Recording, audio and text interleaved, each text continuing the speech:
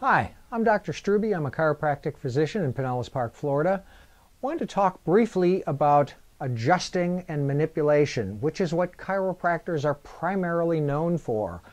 Traditionally, chiropractors maintained that they were putting bones back into place. It's a good concept and gives you a nice visual image of what's going on, but technically it's not very accurate.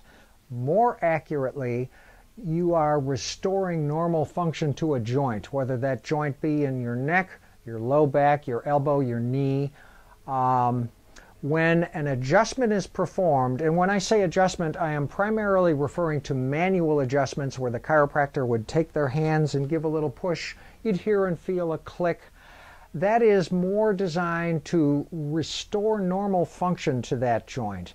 And if a joint's normal function is restored, most of the things that had been caused by the dysfunction disappear fairly quickly. Things like pain and discomfort, stiffness, loss of range of motion.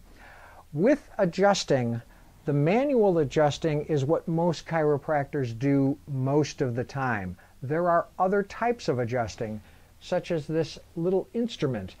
This is a mechanical instrument, and what it does is it delivers a very high velocity, very focused thrust.